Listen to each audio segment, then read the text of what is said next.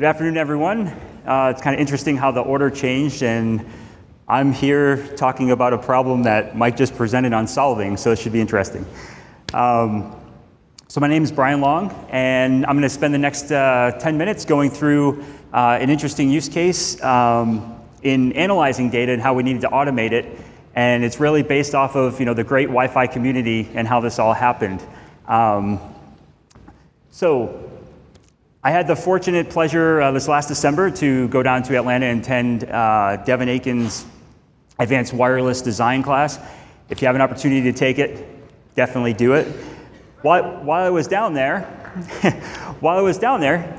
Keith was there and had mentioned to me, I want a really quick, easy way just to get some simple statistics, just average data rates, average MCS, and percent retries. And I want to be able to do multiple tests and be able to tune the knobs that I have available to me. So make changes, for example, in data rates, power output, and what have you. So in thinking about this in past analysis projects I've worked on, I thought, hey, we could just write a simple script over Wireshark and get some data.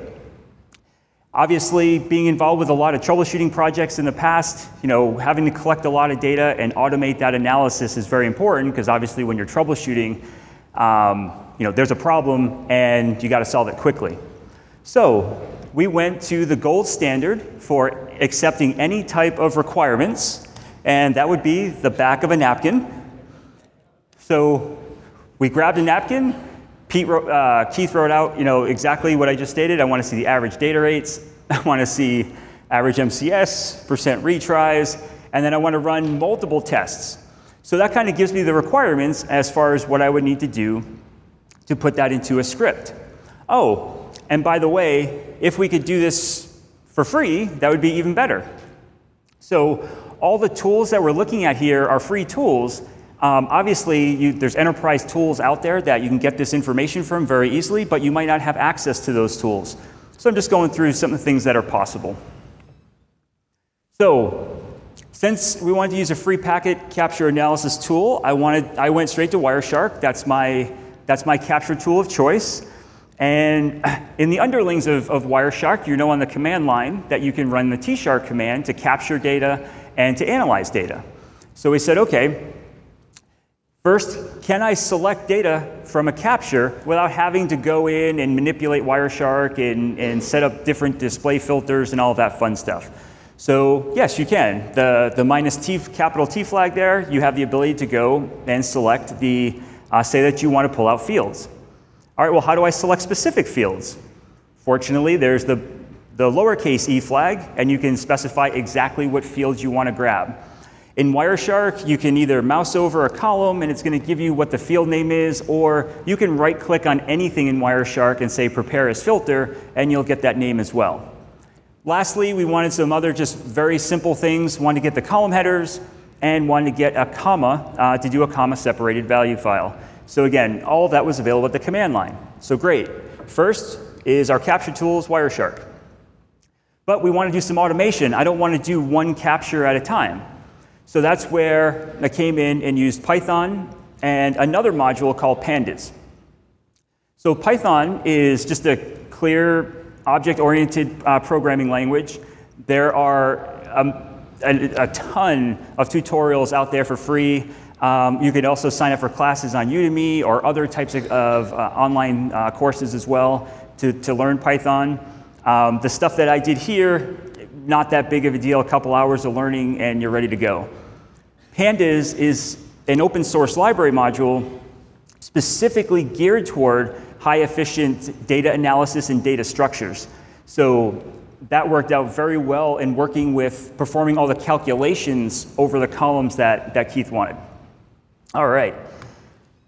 So I'm not going to go through all the code, but this is just a sample of basically using the Tshark command in Python, using what's called the subprocess call. So that's basically using the operating system. So this would work on Windows, Mac OS, Linux, anywhere you have a PCAP file and you have Python installed. And then you can see here we got the specific fields that we wanted. So frame number to count the frames, up and downstream data, data rates, MCS, the channel, the frame control type, because we wanted to specifically look at data frames, which means, from your CWAP studies, you'll know that's data type 2. So you can grab that, and then your retries. So with that, let's take a quick look at what that looks like.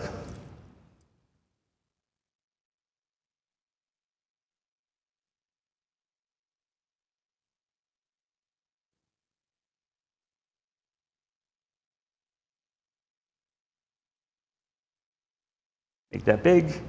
All right, so I've got a file already placed. I have a default folder. I'm going to run this. Basically, it's asking, where are your files? Do you want to change to a different default location? I'm going to say no, because that's where my file is. It's going to grab the data. All right, so now it's going to ask me for the MAC address of the access point.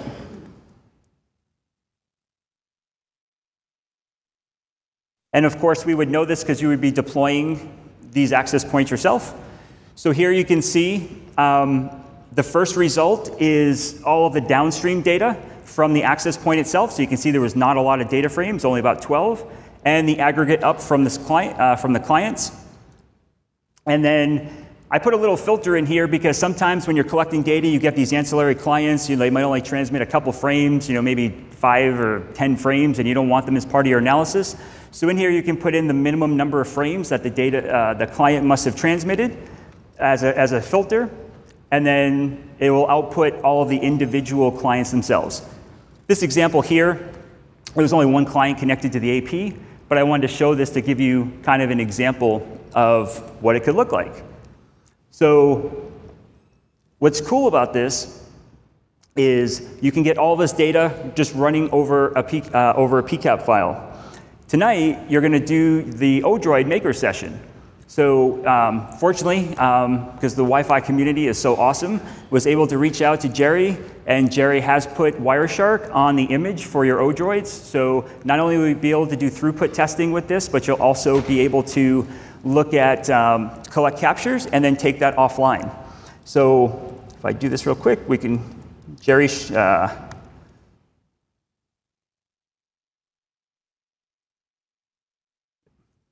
we'll see what an Odroid file looks like.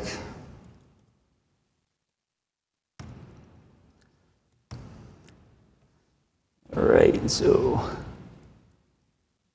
Jerry. So here we see the aggregate client, and here you can see now there was 3 clients that were transmitting with this access point from the sample file. So just to go one step further, I always like to say, Six Sigma always used to say, ask why 5 times. Strategically, I always like to say, what next 5 times? So with this, I was very fortunate again to reach out to Adrian Granados, who has the Wi-Fi tool, packet capture as part of your the OSX, who uses AirTool. Awesome. So everyone needs to give a big thanks to Adrian. So what we're going to do is I'm going to go ahead and turn on actually first, in your preferences now for AirTool,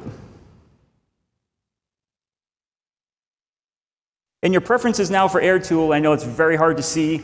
By default, it usually opens with Wireshark. You now have the ability to say launch a script. And you can basically, when you're finished capturing, it's going to do exactly that, launch a script. So let's go ahead and capture some data. Hopefully the demo gods will work for me as I'm up here.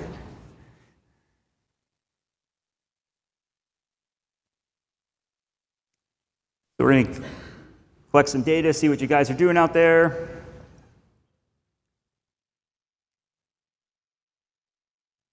All right, so I'm going to click stop. Now in the AirTool, I should be able to make this bigger here, right? There we go. In AirTool, you now have the ability to point it to a script that you saved on your local computer. You also have the ability to run a single script, or if you uncheck this box, you can run a separate script and choose one, or run the same script over again if you like to do that. So I'm just going to keep it the way it is. say launch. Okay, so now the script is running.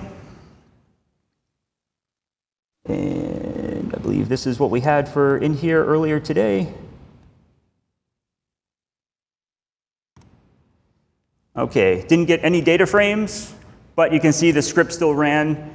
And now you can collect all this data in AirTool directly, run the script, and get the analysis right after you've gone ahead and did your capture. So big thanks to Keith, to Jerry, and to Adrian for all the support. And hopefully you guys will get involved with some scripting, and hopefully we see some really cool things from you guys next year. Thank you. Great.